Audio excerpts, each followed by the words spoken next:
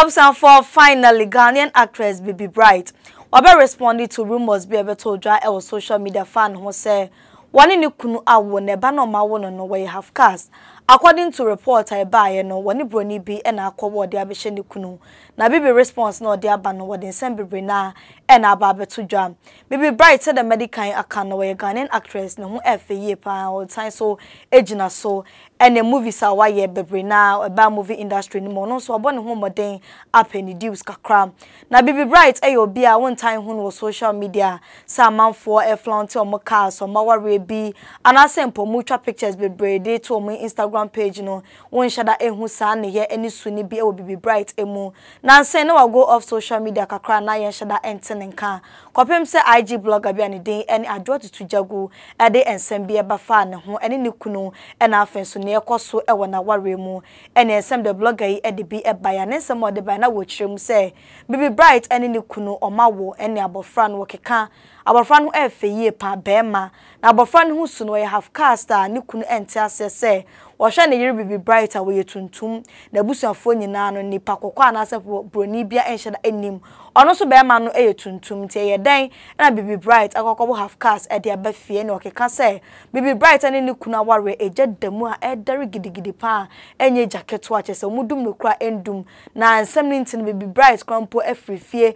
akosha amana ne ensem no na edoso na according to reporter blogger e de ba na osan mu se na Bibi Bright ane broni akokora bi etwempena enye broni sika de wawa bi ma Bibi Bright ye pa no ne no ena nyinsan ya wo ya akwa half caste ne kunu ente asese ya busuan mu kokko bi ahada enimu sente ye dan na half caste aba ma chese ebusanfo atena se ya cancer na Bibi Bright da wasori afa ne baby boy e de no etukwan ena ensem do keka bebre keka 2020 issues e bafa Bibi Bright ne kunu aware mu so ne actress bi akwa akoda ensem no na edoso a blogger yi e de ne nyina e baaye na ansa na metiasi ensem no so na makenka ensem pote a blogger di baaye ne Bibi Bright so de ne response abano na meka for Galaxy College at the amount Galaxy College dey one of the best remedial schools e Ghana has say sabane se watro wase no fairly and prem bebre we your parents o hwe me sabe abofrande na ko school wase watro on pass am Galaxy College and American for at the amount what the ne kwan A1 and the B2 there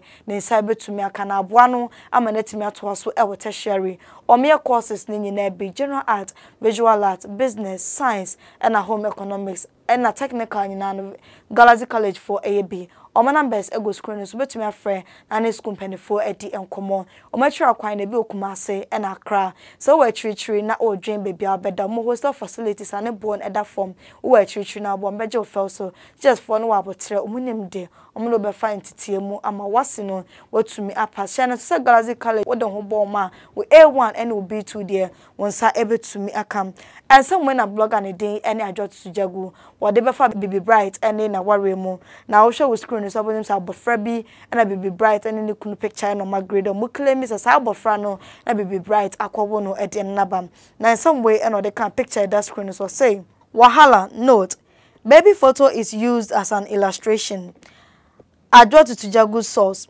Ghanaian actress Bibi Bright and Akwesi Boateng got married on 15th July 2018 after dating for some time. Prior to their marriage, the actress had described her husband as the man she wanted to spend the rest of her life with. However, few years into their union, wahala started flying here and there. They have 2 kids, but the infidelity from both sides was top-notch. Somewhere July 2020, news circulated everywhere that Bibi had caught her husband in bed with another actress, which they later denied ever happening. Fast forward to why we are here today. According to Tutujegu's source, Bibi has delivered a baby boy and is not her husband's. Their families have met, sat down and talked about it, and it didn't end well at all. Reason being that the baby is a half-caste. We all know neither Bibi nor Akwesi is fair in complexion, not to talk of being a half-caste. Na so Akwesi versed and began to question Madam, but Uncle Siaga. Madam moved back to her dad's house and eventually left the country with the baby. Maybe that's the reason why she went completely off social media. But I noticed something just this morning. Before I had this gist, I couldn't find any of her accounts, whether IG or FB. But after I posted that, I had a gist about her. From nowhere, her account appeared on IG. That was just by the way. Her husband is keeping their 2 daughters now. She went out of Ghana with her half-caste baby.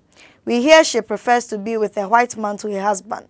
Baby boy no dear, he's very handsome. But Akwasi say lalai. Na me be him pikin. Bibi is very private, so hardly you will get any info about her. But I think this time around, our eagle eyes really traveled far. And she's very rich too. I'm starting to understand her source of income. Maybe Obroni akwa krabi shebebi. Cause the Benz that she bought for her father. Let me pause here. We'll continue later. My name is Adjo Mansa Tutujagu and I remain the notorious one. Way and summer IG blogger no edeba fa Bibi Bright and ho. Say we you'll be a low key one shada and kasa bebre or social media. Now say come on musika e wagan ha say ya. We in the frame enye owo ska ye pa na say akrampo Benz but toma ne papa no na enye enkra Benz tim se ska de bi woni ho a wotie post ya maken kind am wo kire mu say ne bro ni akokra no ono na wa ska edema Bibi Bright and say ska no woni de in fact enye moving kwa no nye ska no e de frame mum aran sam we beto dwa e wo social media no na akoda ne hu when obi a kire na adwen e de fa ho na ebinum say no kra binum oh enye no kra Bibi Bright there say de simi hu no carry ni ho na ware watima maintain since 2018 or worry ye e be sad be no shada ntoni ne kunu mu asem bi enti no and some no more can no kra bia enim na bra air fly with social media and Bibi Bright finally or then a response about what chims Ghana for binum kasa pa che so no krampo de and some aye no nwanwa every sort na onye na adwe sanko ba be ye no the way am for friend no na am for tag no che say ye discuss on social media no ehun hia so beba no no so then a response about the response of the ban wo chirim sem onu ankasa wote woni de wa wo emma miensa woni baba ma obabia wasan adopt emma bi ene emma woni omotia wo hwe omo se ne ma prekope enti sa half-caste baby boy na omo kan no ne broni bi akwo na fa ahen kosi ni nyina no kra bia ennim na sa na omo kan e de to ne so de woni de woni problem bia na mum oba bia wo hwehwe awo bia na sa abofra ne de ato ne so no na awo no Nyankopon endom no na wonya sa abofra no de ote hwei asomdwie e na wo hwehwe na Nyankopon so enka ne ho na braba wo bo na nsem o de bae no mekoso na makenkan e de amamo say I first thought it was best to keep mute with the recent speculations about my family and I, but for the sake of my dignity and that of my family, I will make things clear.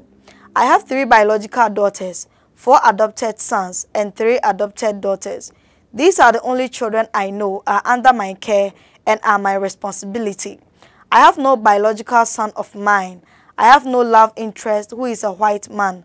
I am surrounded with the peace and love of my Lord and Savior Jesus. Amen.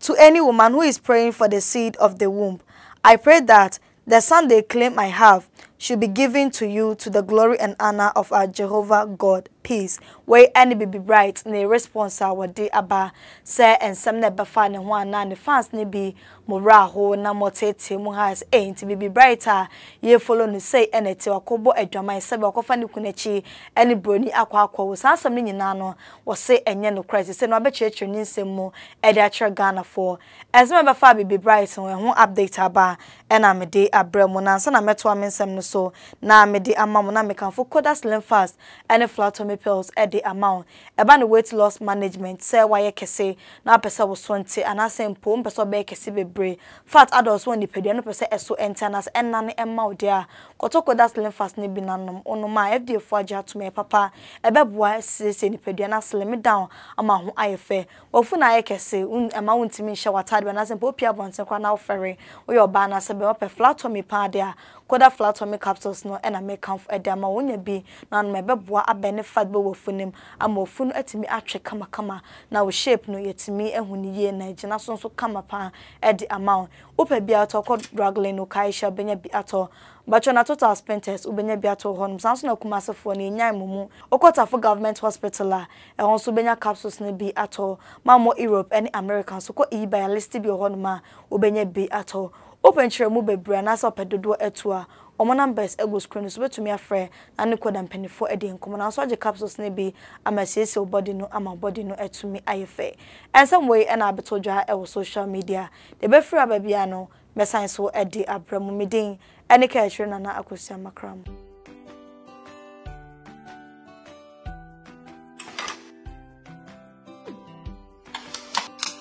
Let me when I'm here. Huh? And I want to leave tomato mix in Ghana. Ah! Yanko.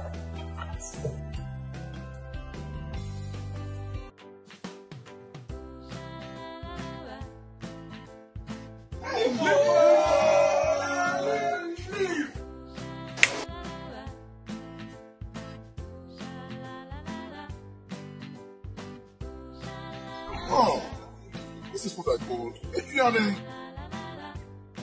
Secret Nani LEAP. Lip. Someone wouldn't say leaf tomato mix there. It was superb and palatable taste. So there were large and small sizes for chop bars, restaurants, and if you. This advert is FDA approved.